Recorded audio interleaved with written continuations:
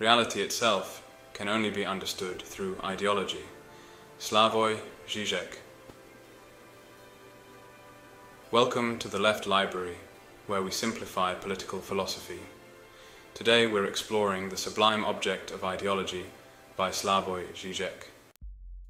Slavoj Žižek is known for his unique approach to Marxist theory, heavily influenced by the psychoanalytic ideas of Jacques Lacan.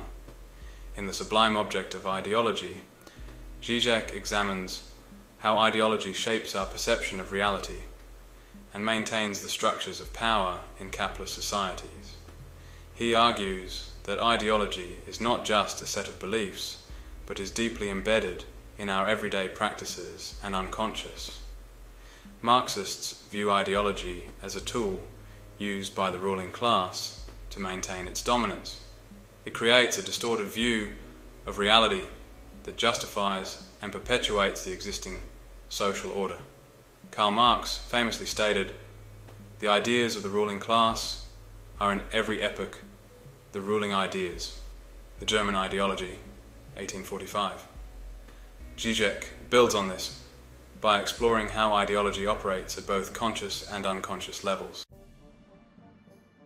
Zizek incorporates Lacan's famous psychoanalytic framework to explain how ideology functions. According to Lacan, human experience is structured through three orders: the real, the imaginary, and the symbolic. The real represents what is beyond language and comprehension. The imaginary involves our self-image and illusions, and the symbolic is the realm of language and social norms. Zizek argues that ideology operates within the symbolic order, shaping our understanding of the world and ourselves. It fills the gap between the real and our lived experience, providing a coherent narrative that makes sense of social reality. This narrative, however, is always partial and serves the interests of the ruling class. One of Zizek's key concepts is the sublime object of ideology. This refers to the unattainable object that ideology presents as the ultimate goal or truth, which justifies the sacrifices and struggles of individuals within a society. For example, in capitalist ideology, the promise of success and wealth functions as the sublime object, motivating people to work hard and accept the inequalities of the system. Zizek writes, "The sublime object is the object which can never be attained, but the desire for which structures our entire existence." This unattainable object keeps individuals invested in the ideological framework, perpetuating their participation in the system despite its inherent contradictions and injustices.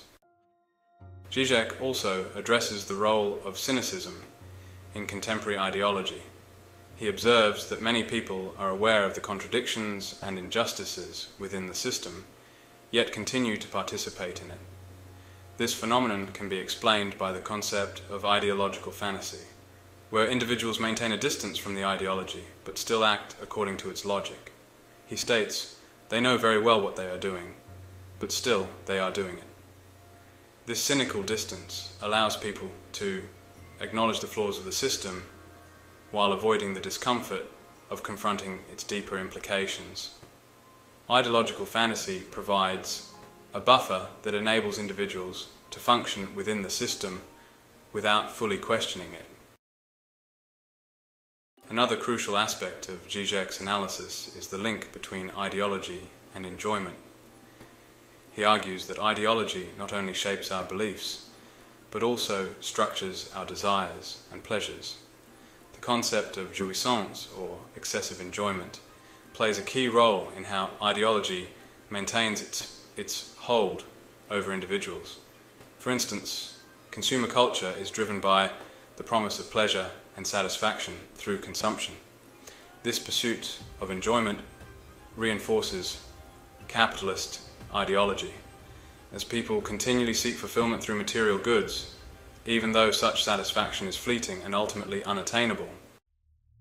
Zižek also emphasizes the importance of critiquing ideology to achieve true emancipation. He challenges the traditional Marxist notion that ideology is merely a false consciousness that can be dispelled by revealing the truth. Instead, he argues that ideology is deeply embedded in our unconscious desires and fantasies, making it more resistant to change.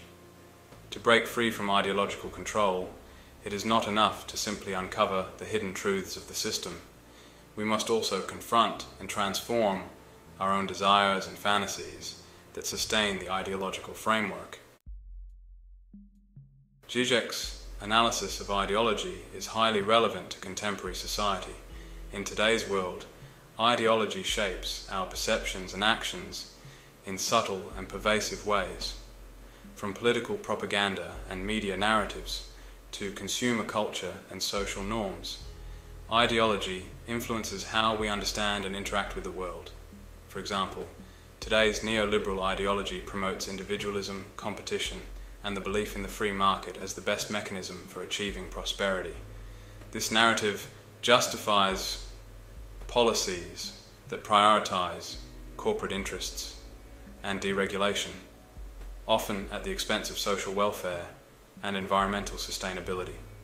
By understanding how ideology operates, we can better resist its influence and work towards a more just and equitable society.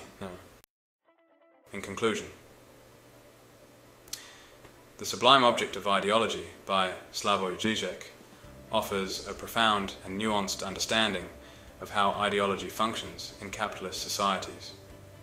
By integrating Marxist theory with psychoanalysis, Zižek reveals the deep connections between ideology, desire, and enjoyment.